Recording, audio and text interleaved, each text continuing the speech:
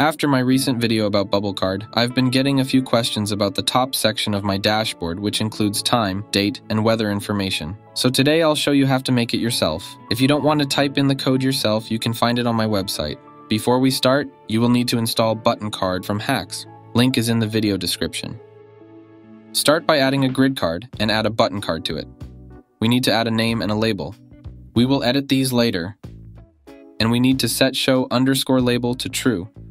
Then we can start styling. For this, we will style the grid, the card, the name, and the label. The grid template areas will be pretty standard, just N on top of L. It doesn't make a difference right now, but we need it so the weather card matches later. For the card styling, I set background to none. For name, I set justify self to start. Then I just add some very basic font styling. It's exactly the same for the label. This will just have a bigger font size and weight. Something I forgot to add under the card styling is overflow visible. This makes sure none of the text is hidden if it goes outside the card edges.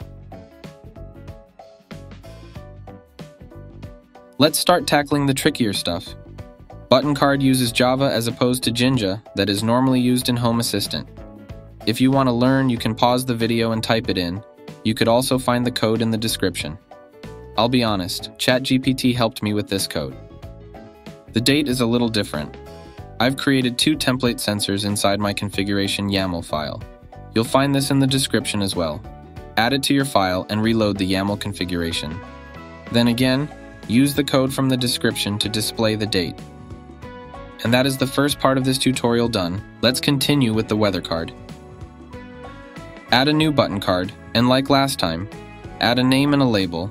Set show_label to true. For this card, we will also need to add a custom field, but we'll finish it later.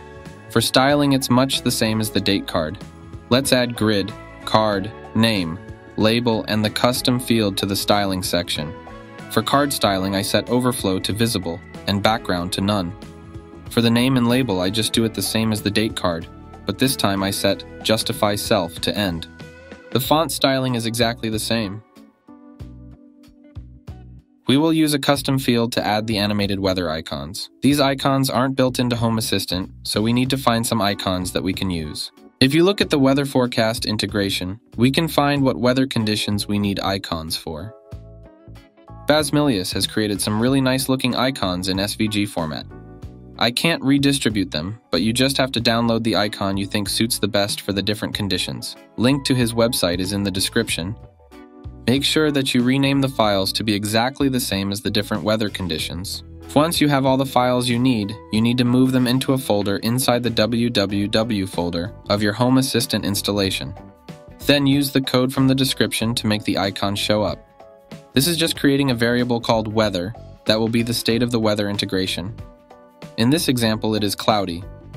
Then we show the icon with a img src tag that uses the weather variable instead of an actual file name.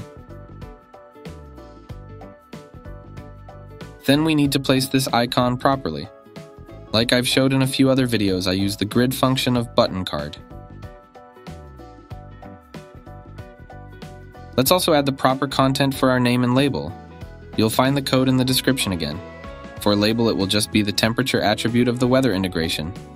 If you have your own outdoor temperature sensor, you could use that instead. For the indoor sensor, I have created a group helper that averages all my temperature sensors. Go to Settings, Devices, and Helpers, and create a new sensor group helper. Add all your temperature sensors and set the type to median.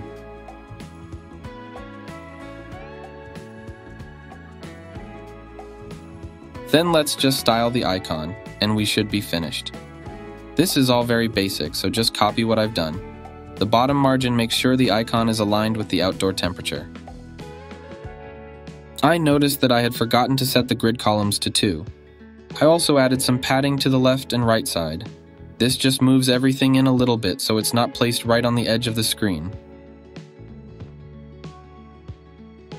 You should also turn off Render as Squares. And that concludes this tutorial. I personally use this in my dashboard, and I think it's a nice way to start a mobile dashboard. I also plan to add a pop-up with more information when clicking on the weather card. Hope you liked this video. I have a lot more content coming, so if you like what I've done so far, I would really appreciate it if you would like the video and subscribe to my channel. Until next time.